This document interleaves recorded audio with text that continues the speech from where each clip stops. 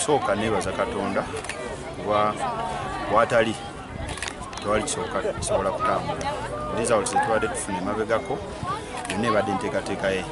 So n'olwaleero nze nayambiddwako buyambibwa kuba nti nafunye amagezi ngafuna kuva eri Katonda kuba nti ntitenkanya omupiira nga bwe ntetenkanyiza enkoba.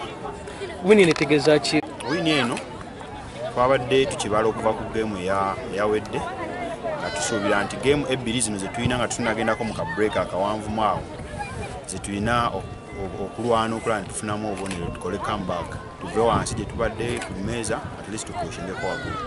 So naade mbala geemu eno neyashima Rines. Against Kawempe 1-0. I just had some good revision about the team we are playing. I knew it was a giant, so we had enough revision about the team. As you've seen that, I knew that they will plan for Aminah Nababi, so I decided to put her outside. In that, I bring her in for some minutes to bring in change in the game, which she has done very well, and I'm so happy for her. Thank you.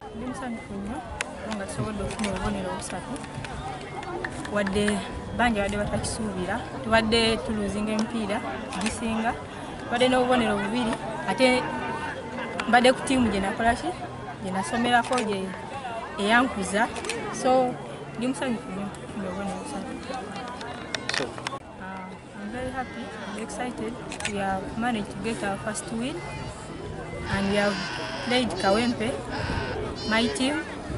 It has been my team from high school and club. I played for it in club, so I'm very happy and excited. And it's so nice for Rines